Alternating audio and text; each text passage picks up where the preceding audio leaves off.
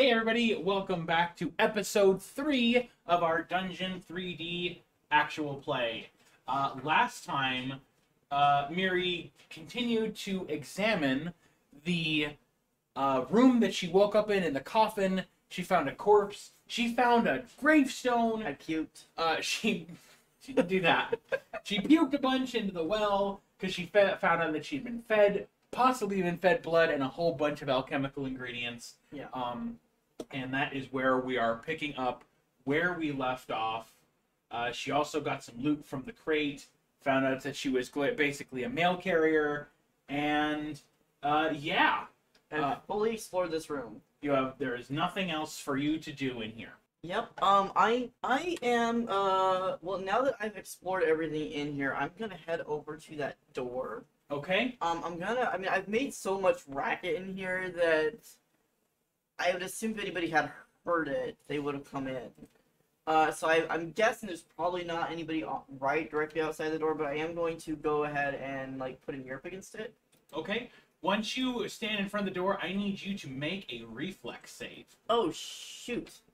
Actually, no, you don't need to make a reflex save. Oh, no. My reflex sucks. That is a 17 to hit. Oh, dear. That does not... Is that just against my armor class? Yes. No, that does not hit. Alright, so when you step in front of the door, your foot briefly catches on something, but because you're not looking for it, you snap the wire, and you hear a thwip, and then an arrow whizzes by you from the opposite wall, and then you hear a cranking noise. Oh, gosh. She steps back and she looks down at it. She looks at the arrow, and she kind of glares at the door and says, "Crap, it's trapped." And she's gonna see if she can disarm it. Okay, you can go ahead and... Bless you. I was trying to warn you. You can go ahead and make a if you have disabled device, which I don't think in Pathfinder you can use disabled device. No, I have knowledge dungeoneering. I don't know if that might help me figure something out. Sure, I will let you go ahead. I have survival. I have 1 point in survival. I have engineering. You could do a so you can't use disabled device untrained, but I will allow a roll of dungeoneering. Okay, dungeoneering. Do you want... Okay, knowledge... Okay, so that's +6. 17. Cool. So you know that when you hit the tripwire, the trap is armed somewhere else to go off, but this part of the trap is broken. So if I hit the tripwire again, I'm not going to set it off again. You broke it. It's damaged. Oh, okay. So this section of the trap goes off one time. Okay, so I just brute force basically destroyed it. Yes, but the cranking you heard is the trap arming itself somewhere else in this area. Oh no, so there might be another wire. Correct. Can I do... Is it a perception check? It would be a perception check, yes. Okay, to see if I can find out where else it might be... Correct. Doing naughty things at. Oh gosh, that's 8. As far as you can tell, you look back and forth, you look around, you look up, you look down, but you do not see any other tripwires. So I know there's something going on here, I just don't know where. That is correct. I'm going to guess maybe if I open the door, that might be what will trigger it. So I'm going to... She's going to move over here in the corner, and then she's going to kind of like reach to the side for the doorknob and kind of turn it. And see what happens, and like maybe gently start pulling it open, just very carefully, seeing if she hears any kind of click or anything. When you turn the doorknob and start to pull it, you do hear the sound of something tightening. She stops. Is there like a little crack I could peek through? Sure. Okay. Do you want me to roll or anything for that, or nope?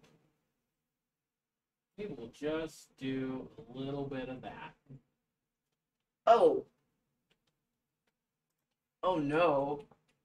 That is what you see on the other side of the door. These skeletons do not look like other... You're a seasoned, well-traveled adventurer. Oh, yeah, but these do not look like skeletons you've ever seen before. These skeletons have red bones, and they have a sack of meat in their torso area. That's like... It's like a transparent membrane, and like there's this red, rusty liquid that's sloshing around in this membrane, and it's a bunch of the alchemical ingredients you upchucked into the well. Could I surmise that if I hit one of them, it might like explode into goopy? You could not Bomb? surmise that, no. Okay. Well, she's gonna think that might be the case. They look like they might go kablooey. So if I open the door, it's gonna set up a trap, but I can't disarm it because I'm too dumb. Do I see that grave marker right there? What grave marker? Outside the door, there's like a grave. Oh, yes. Okay, a headstone thingy. Yes, the gravestone. Yes, you do see that. I'm gonna check my inventory, see if I have anything I can throw, or if I have any skills other than just smacking things, which I really doubt. I don't think I have anything. I don't really have anything in my inventory at all. I just have. Okay, she's a fighter. She's not smart, but she's strong. So she's gonna go pick up the headstone that was probably meant for her. Okay. She's gonna grab that. Can she carry that? Make a strength check. Okay. Let's see. What's my strength again?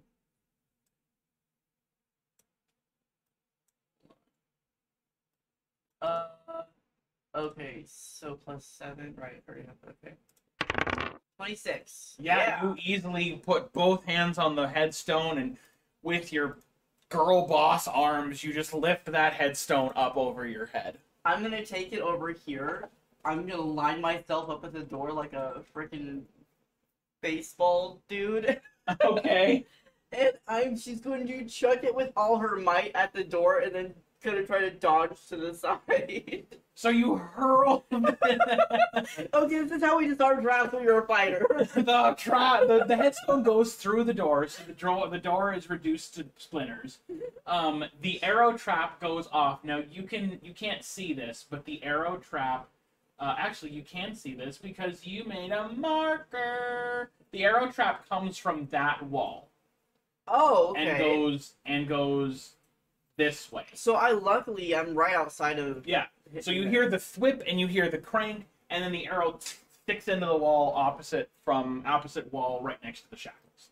Okay. And then as the door is reduced to splinters, you hear the sound of the skeletons now made aware of your presence inside. Okay, so they haven't seen her yet, though, right? No, but they did see a gravestone that was basically hurled through the wall. They know she's up, but they don't know what's going on. Okay, so, she knows that they're probably gonna come in here. She's gonna have to get the jump on them. So she's gonna come over here and hide against the wall, and she's gonna, can I try to, like, surprise them if they step through, but, like, to attack them? If one of them does? Yes, but despite that being hurled through the door and their initial shock, you don't hear any other sound coming from the room. So they're not shuffling towards me. You do not think they are shuffling towards you, no. So Miri just stands there for a minute, at the ready, like she's got got her sword in her hand, just... She's at the ready, she stands there for a minute, it's really quiet. She kind of, like, hesitates, and then she peeks around the corner of the door. Yeah, they're just still standing there, in their same Oblivious? spots. Okay. Yeah. She kind of looks confused, and, like... She's going to... okay, if she walks in there, they'll see her. Yes. She's going to grab that piece of the bottle that she threw earlier, and she's going to chuck it into the room and see if they react to it. Ting, ting, ting, ting. They just snarl? Yeah, they just snarl. They look at the glass shard, move like they're going to move up to it, and then lose interest in whatever it is. So, in Miri's very smooth brain, she's positive. She's like, they must only go after people. So with this bright idea, she goes and takes that corpse, that skeleton over there, and she is going to use her sword like a puppet stick Okay. and she is going to put it on the tip of her sword. So she's just gonna jam this torso on there and hold it outside the door and wiggle it. Yes, exactly. So you do this, you jab the corpse onto the sword, you shove it out She's the like, door, I'm so sorry. you wiggle it, and Okay, are they coming at it? that is where we're going to end episode 3 of our Dungeon 3D actual play. As always, this is your first time joining us, please check out episodes 1 and 2. These will come out every Monday through Friday at 2 p.m. Mountain Standard Time. Sunday is our build video. Saturday may be our showcase where we talk about new features of the program. But thank you all so much for watching, and have a good day. Bye.